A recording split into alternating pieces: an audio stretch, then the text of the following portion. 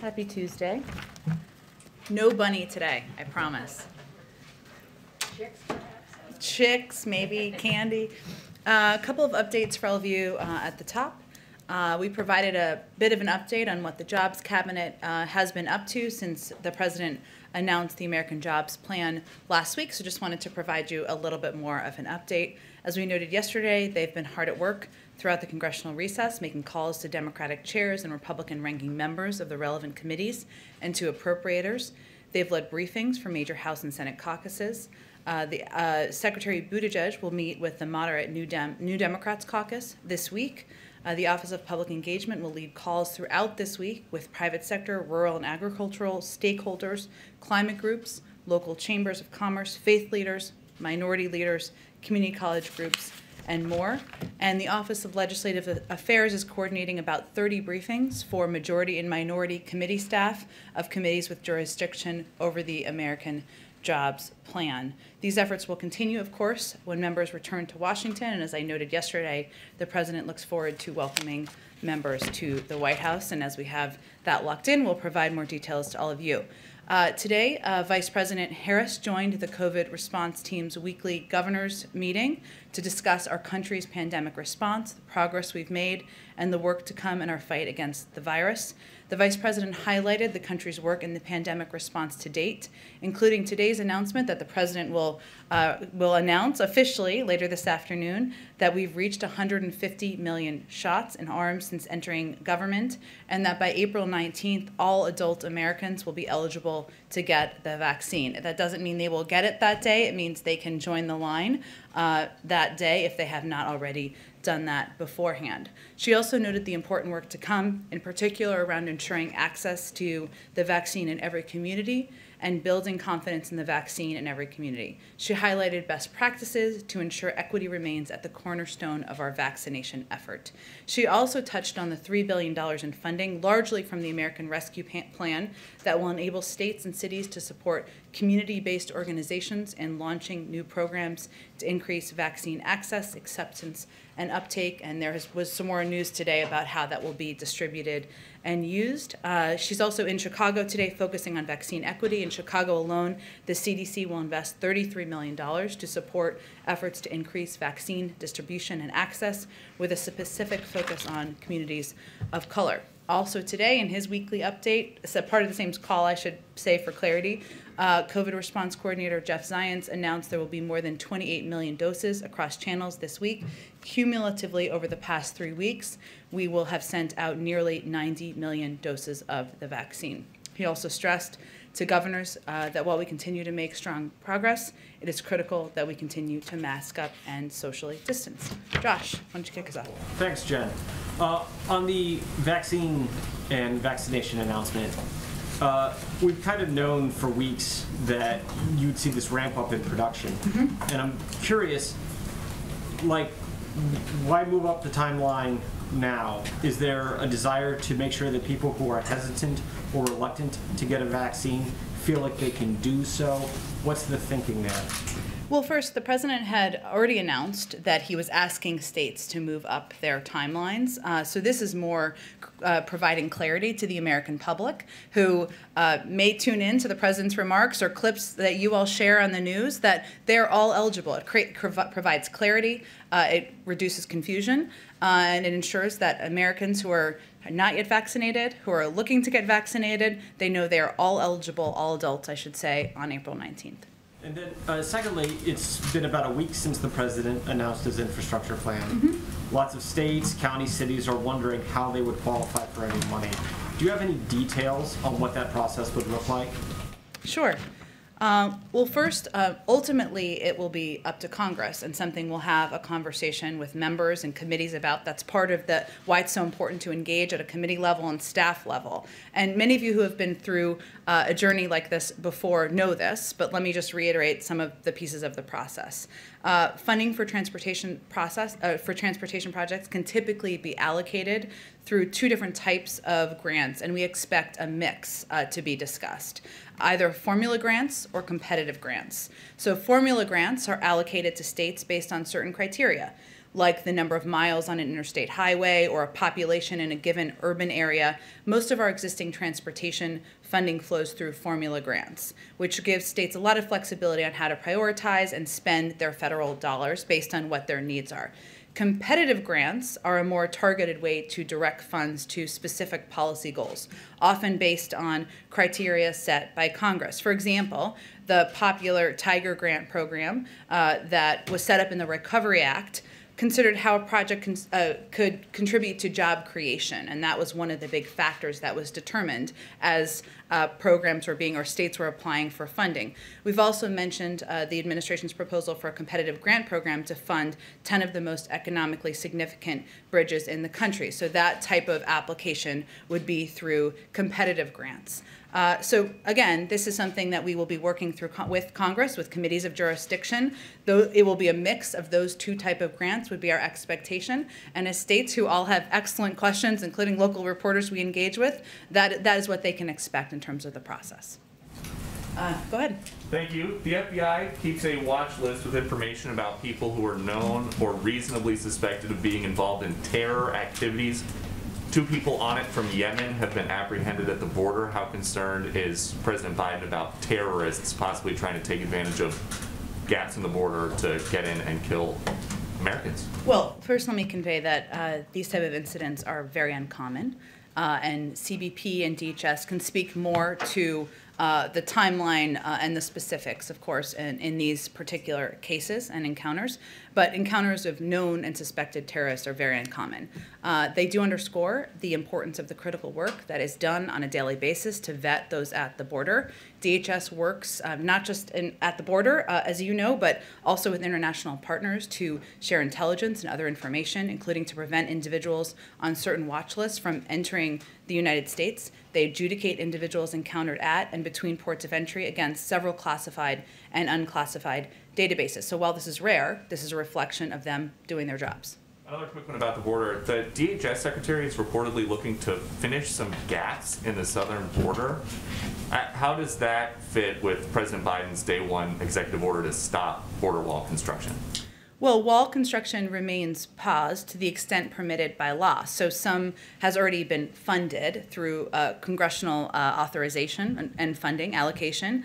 But as agencies develop for a plan, it's paused while agencies are developing a plan for the president on the management of the federal funds. When the administration took office, as you referenced, funds had been diverted from congressionally appropriated military construction projects and other appropriated purposes toward building the wall. And wall construction was being challenged in multiple lawsuits, for much of the wall, I should say, not all of it, by plaintiffs who allege serious environmental and safety issues. Under those circumstances, federal agencies are continuing to review wall contracts and develop a plan to submit to the president soon. It is paused. There is some limited construction that has been funded and allocated for, but it is otherwise paused. And then, is the White House concerned that Major League Baseball is moving their All-Star game to Colorado, where voting regulations are very similar to Georgia? Well, let me just refute the first point you made. First, let me say, on Colorado, Colorado allows you to register on Election Day. Colorado has voting by mail, where they send to 100% of people in the state who are eligible applications to vote by mail. 94% of people in Colorado voted by mail in the 2020 election. And they also allow for a range of materials to provide, even if they vote on Election Day, for the limited number of people who vote on Election Day. I think it's important to remember the context here. The Georgia legislation is built on a lie. There was no widespread fraud in the 2020 election. Georgia's top Republican election officials have acknowledged that repeatedly in interviews. And what there was, however, was record-setting turnout, especially by voters of color. So instead, what we're seeing here is for politicians who didn't like the outcome, they're not changing their policies to win more votes. They're changing the rules to exclude more voters. And we certainly see the circumstances as different. But ultimately, sorry, let me add one more thing. It's up to Major League Baseball to determine where they're holding their All-Star game. Okay, a quick one from a colleague who could not be here. You're talking about the new vaccine eligibility deadline. Mm-hmm. Is the supply ramping up quicker than expected? And if not, what does moving the eligibility deadline up actually do in practice? Like, are more people going to get vaccinated faster? That's our hope, absolutely. And we have expedited the supply. So there's been nearly 90 million doses provided to states in just the last 3 weeks. And that certainly is an increase over the weeks prior. That's part of it. But also we want to provide clarity. We're at the point with our supply and with our distribution to states that we think it's time to provide that level of clarity. Now, it's not just about the vaccine supply. We've also increased the number of pharmacies, more than doubled the number of pharmacies that are distributing the vaccine. We've also increased our commitment and our funding of community health centers, of mass vaccination sites, because we also know people need to have places to go, mobile vaccination vehicles, et cetera. All right. Oh, go ahead. Go ahead, Kelly. On the vaccines, is this about leading governors to move more quickly, or is this about reacting to what governors have already done? Because most states had already moved their eligibility. And it sort of seems like the president is now affirming a date that for many people was already the real And he had called for them to move this date forward a couple of weeks ago. So he had also called for the date to move forward from May 1st as well. So he is certainly confirming for the public that everyone is eligible around the country. That is a great deal of clarity. They don't have to go to their local state website and see when they're eligible. They know that they are eligible on April 19th. Every American out there who is not vaccinated. This is also part of the effort here, and part of what he'll be conveying later today is to communicate to seniors and people who have seniors in their community, maybe members of their family.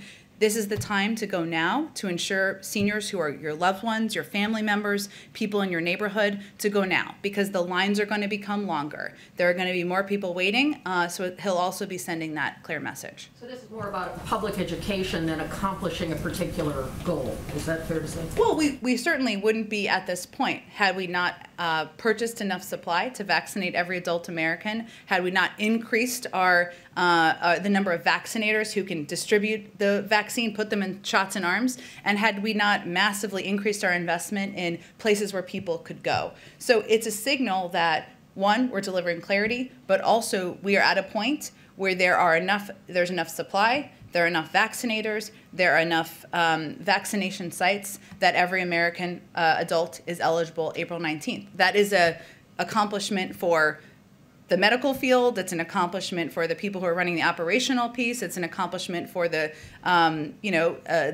medical experts locally who are running these programs in different states.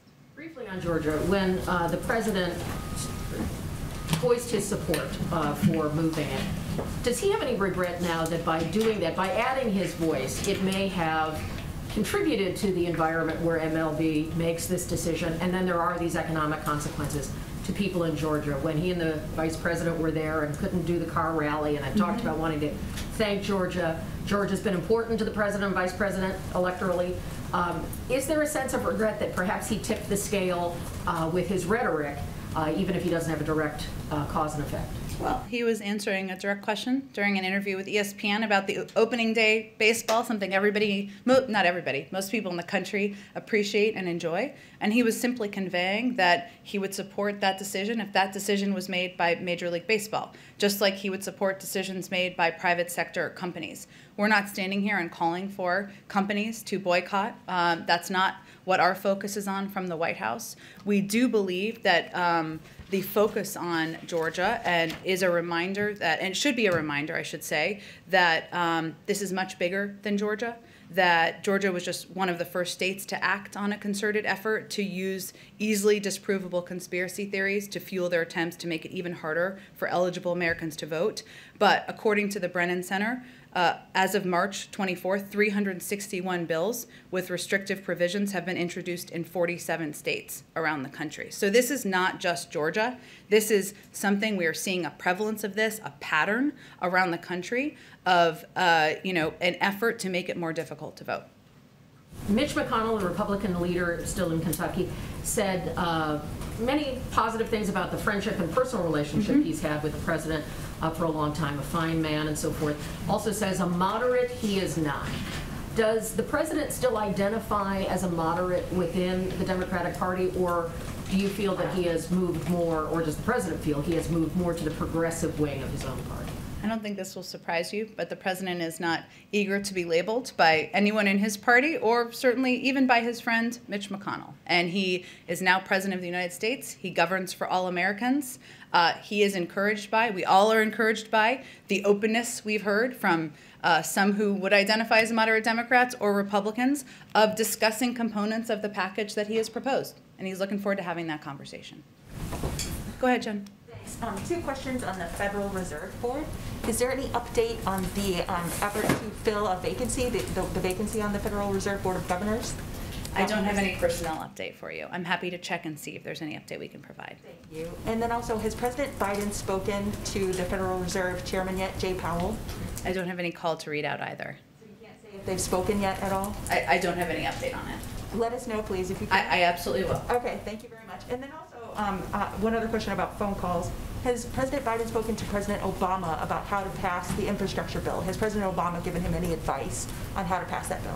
They speak regularly. They, of course, were president and vice president, but they are also friends, and they share a bond of serving through 8 years of the Obama-Biden administration, but also a personal friendship and kinship. And he speaks with him regularly, but we're not going to read out those calls.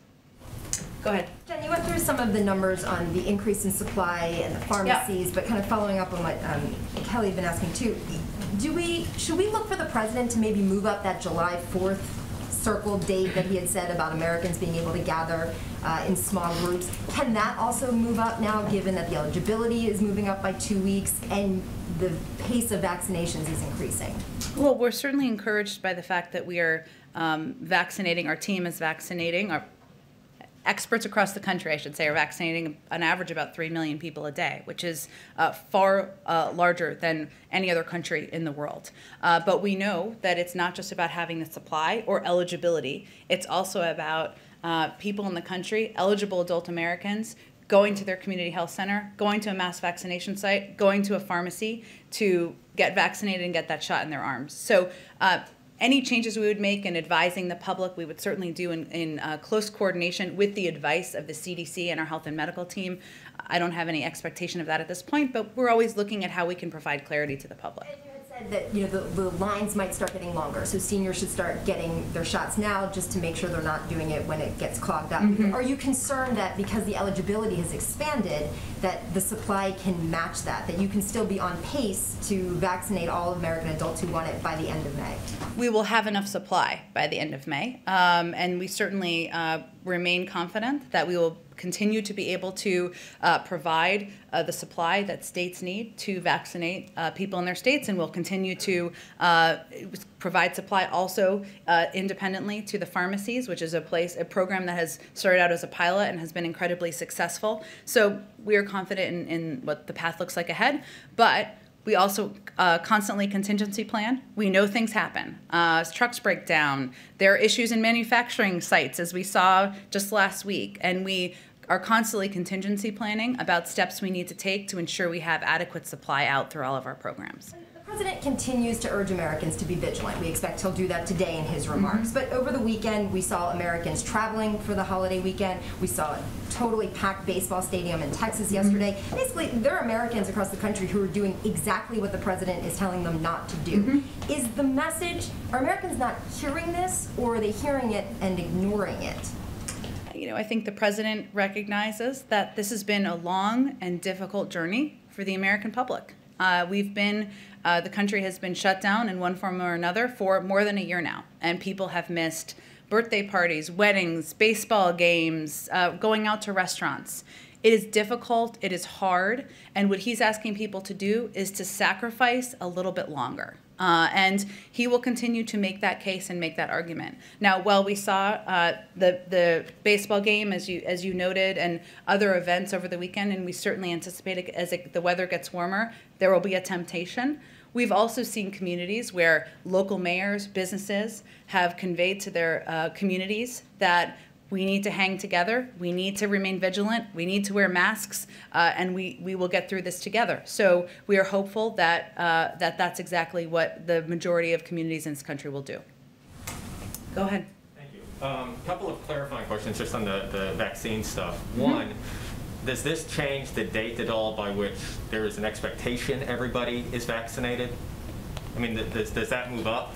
Does the administration sort of have a date where they expect everybody to be vaccinated? Well, getting to a point where the majority of the American public is vaccinated is about more than supply. So what this announcement is conveying is we are at a point with the supply we have available, the number of vaccines, vaccination sites, vaccinators, where we believe everybody in the country should be eligible, can get in line by April 19th. Many people will have been in line or will even be vaccinated, as we've seen by the numbers before then. But it is going to take the American people going, masking up, socially distancing, and going and getting vaccinated. We're going to make that as easy as possible, but there are roles that we can play, and then there are roles that the public have to play. My question is, once they get in line on the 19th, by the 19th, how long that line ultimately may be? There's not a new update on that. I don't have a new update on that. I think it's just important for clarity purposes to convey. It doesn't mean everybody will be vaccinated by April 19th, which is, I know why you were asking the question. It means that everybody will be eligible to go to their local pharmacy, go to their community health center, mobile vaccination site, mass vaccination site on that date and moving forward. One more unrelated to the vaccine. Over the weekend, there was reporting that at Guantanamo, a facility was closed and some detainees were consolidated. Mm-hmm. Is that indicative at all of the Pentagon's review of closing Gitmo, of the president's plan and a timeline to potentially make that proposal to close Gitmo? The president remains committed. That is his desire and the outcome he would like to see. Obviously, that process would be overseen by the Department of Defense, so I would refer you to them for more specifics about those moves in that announcement. Go ahead. So another foreign policy question. President Zelensky of Ukraine, he has said publicly that that country needs to join NATO to avoid a war in the Donbass region with Russia.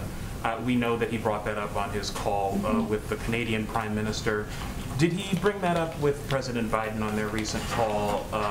And I guess more importantly, what is the president's view on that issue? Well, one, that has long been the aspiration of Ukraine, and one that has been raised in a range of conversations with U.S. officials over the course of several years. I would defer to them. We would, of course, defer to the Ukrainian government on reading out what they raised on the call with the president. But in addition to in addition to our reassurances that are consistently made to Ukrainian officials of our support for them and support for their sovereignty, we're also discussing our concerns about the increase in tensions and the ceasefire violations, regional tensions with NATO allies, and certainly would be here to hear from them, as we have for years, about their aspirations and the process they need to go through. But as far as an official White House position on whether they should be able to join NATO soon, is there a position? Again, it's been an aspiration of Ukraine's for some time. We've long been discussing that aspiration with Ukraine. We are strong supporters of them. We are engaged with them in working to push back on the destabilizing actions. But that's a decision for NATO to make, and we'll continue to be, recipients of their interests. Okay, and you said a minute ago that the Georgia voting rights law was based on a lie. Mm-hmm. We had a poll yesterday that showed that more than half of Republicans believe that the election was stolen from Donald Trump, and that the Capitol riot was led by left-wing agitators. Is there a public policy response to disinformation? Well, first, to disinformation in general. Look, I think that the prevalence of disinformation is something that is of concern to the president. He believes there is a range of reasons for it. Some relate to the platforms. Some relate to the individual actors who are promoting and provoking destabilizing activities and actions through their rhetoric. He's spoken to that in the past. This is certainly an issue that the president is focused on, and he will work with his team on addressing through policy measures, but I don't have anything to preview for you. Okay, just one more quick thing on the American Jobs Plan. Mm-hmm. There's a Moody's estimate that you have cited. Basically, their estimate is that 2.7 million jobs will be created over 10 years if that plan is passed as it's been proposed. I think that works out to something like $850,000 per job. Given that, are you open to ideas about a more targeted way, a cheaper way of achieving the same goal in terms of number of jobs created? Well, we're always open to hearing from members of Congress and on their ideas and what they think should be a part of the package. At the end of the day, the president's red line is inaction. He won't tolerate inaction on rebuilding our nation's infrastructure, something that has long been outdated. He believes that we need to invest in that so we can improve the lives of ordinary Americans and make it easier to do business.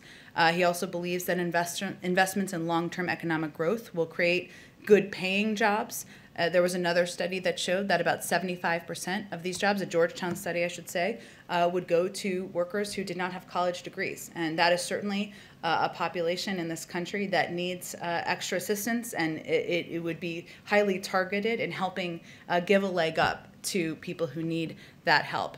He also believes that we need to invest in order to help us outcompete China and invest in our own emerging economies to do that, and that we need to invest in the American people, that the American people are the backbone of our nation's, of our country, and that is part of our proposal in this package.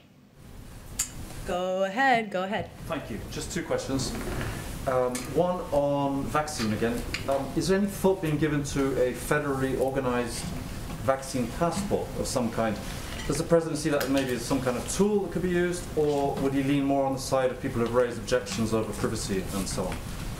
Well, let me be very clear on this. I know there's been lots of questions. The government is not now, nor will we be supporting a system that requires Americans to carry a credential. There will be no federal vaccinations database and no federal mandate requiring everyone to obtain a single vaccination credential. As these tools are being considered by the private and nonprofit sectors, our interest is very simple from the federal government, which is Americans' privacy and rights should be protected, and so that these systems are not used against people unfairly. There is a movement, as you know, in the private sector to identify ways that they can return to events where there are large swaths of people safely in soccer stadiums or theaters, and that's something that that's where the idea originated, and we expect that's where it will be concluded. We will be providing some guidance, which will look like an FAQ, a frequently asked question. I hate acronyms, but that provides important answers to questions that Americans have, in particular around concerns about privacy, security, or discrimination soon. I don't have an exact date for that yet. Okay, and if I might, another question on Iran. It's pretty clear what the carrot is for Iran. Mm-hmm. That's obvious. But given that the previous administration, just battered them with pretty much everything it had, apart from war, what's left in terms of the stick when you're entering these negotiations? What is left actually apart from war? What would Iran want out of it? Is that what you're asking? What's the stick? You're coming with a carrot, right? Which is, we'll bring you back in and so on. You dismantle all this stuff, and we'll eventually give you sanctions relief. That's pretty clear. But they withstood the sanctions under the Trump administration, and they in fact only increased their activity in the nuclear Well, field. if you go back historically just a few years before the Trump administration to the Obama-Biden administration, sanctions were put in place which incentivized, in many ways, getting them to the table to have the discussion about the joint plan of action. So, look, I would say at this point, today's the first day of discussions. As you know, these discussions are happening in Geneva, and they are happening through our European counterparts and partners. We expect them to have difficult portions. We expect this to be a long process, and we, continue to believe that a diplomatic path is the right path forward, and there are benefits to all sides. When the Trump administration pulled out of the joint plan of action, what they left us with is a far decreased visibility of Iran's nuclear capability, of inspections at their sites, of an understanding of how close they were to acquiring a nuclear weapon. That's not in anyone's interest, certainly not the American people. Go ahead. Jen, Senator Schumer's office said last night that the Senate parliamentarian had ruled in favor of additional reconciliation bills. I wondered if the administration had any view on that ruling. And in light of this ruling, is this the likely path that the president will take with the Senate in terms of getting this infrastructure bill across the finish line? Well, the president continues to believe, less than a week after he announced the plan, I'll say, that there's a bipartisan path forward. And we are encouraged, not just by 80% of the public that believes that it is long overdue to invest in infrastructure, that not just roads, rails, and bridges, but there is a way we should, a role the federal government can play in rebuilding the infrastructure of our economy and helping support American workers for the 21st century. This is a mechanism, as you know, reconciliation is a mechanism for passing budgetary bills in Congress. We will leave the mechanisms and the determination of the mechanisms to leaders in Congress. But right now, less than a week after he announced the American Jobs Plan, our focus is on engaging with Democrats and Republicans, with staff, with committee staff, inviting members to the White House next week, and we are encouraged by some of the statements that have been made about components of the package where we could find agreement. On infrastructure, some Republicans have quibbled with the way infrastructure should be defined in the bill. Does the president feel he has to convince Republicans of what should be used in an infrastructure bill before he can actually persuade them to vote for it? Well, I'll give you a little bit of a homework assignment. There are some Republicans who have previously called for investment in workforce development as part of comprehensive infrastructure investment. Some have called for that. Some have previously called for investing in broadband and the expansion of broadband as a means of expanding infrastructure. Some even have reference to replacing pipes as a means of infrastructure.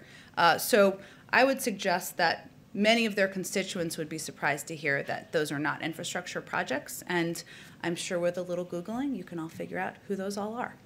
Go ahead in the back. Hi. At his press conference, the president said our children and grandchildren will be writing doctoral theses about whether democracy or autocracy succeeded. What's his own measure for success there? Is it American GDP versus Chinese GDP ultimately, or is it the sphere of influence of both countries around the world? It's a big, broad question. A good one. Look, I think the president is, when he talks about that, he's not just talking about economic growth and development. That certainly is part of it. He's also talking about our values and what message we send to the world and to our children. And so it has quite a broad meaning. And that's, I think, reflected, I should say, in how he has approached his presidency and identified the crises we're facing. You know, I think he has grandchildren now, so maybe he wants the rest of us to be able to tell our grandchildren, what role did we play in addressing racial injustice? What role did we play in addressing the climate crisis? What role did we play in helping rebuild the workforce of the future? And what role did we play in standing up for our values around the world? So has quite a broad meaning, but you know, I think that's a reflection of his approach to his presidency. Is he using the competition with China point as a sort of key selling point with Republicans on infrastructure and perhaps in a way that an appeal in other areas is not going to work? The idea that there's a danger of falling behind China, does he hope pragmatically that will strike a chord? Well, there is agreement across Democrats, Republicans, frankly, the American people, that we need to do more to invest here at home in order to compete with China. And he has conveyed, too, that and I have, I guess, as well, that our approach to our relationship with China is to come to that relationship from a position of strength. And that includes investing at home, ensuring that our workforce, our infrastructure, our broadband access is at a rate where it would strengthen our own infrastructure and workforce here so that we can compete globally. There's also been proposed legislation, I'm not sure if it's been formally dropped yet, but by Senator Schumer and others, that is focused on how we can better invest in our workforce to compete with China. We anticipate there's an opportunity for that to be bipartisan, because investing in our workforce here is something that Democrats and Republicans can agree on. Quick other thing, is the president disappointed by the pace of vaccine distribution in the District of Columbia, and does it potentially strengthen the argument for statehood? Well, he's spoken about statehood in the past, but I would say that, we track every community, we track every state and locality and how distribution is going and how to improve it and make it more effective. And we work very closely with leaders. One size doesn't fit all. In some cases, that means we increase distribution to pharmacies, we increase distribution to mobile vaccine sites. And so that's certainly something that's ongoing with leaders around the country, including, of course, with leaders in the District of Columbia. Go ahead in the back. Oh, go ahead, Nadia. Oh, thank you, Jen. I want to follow up on the Vienna talks. Is the White House satisfied or content by this first round of talks between what they call the P4+1 and Iran? Well, we're only on the first day. So I will allow the team that is negotiating on the ground to give more of an assessment of how they feel the talks have gone. Explain if these talks are indirect between the Europeans, the Russians, and the Chinese and Iran. Why do you have a high-ranking U.S. official in Vienna since you don't want to talk directly with the Iranians?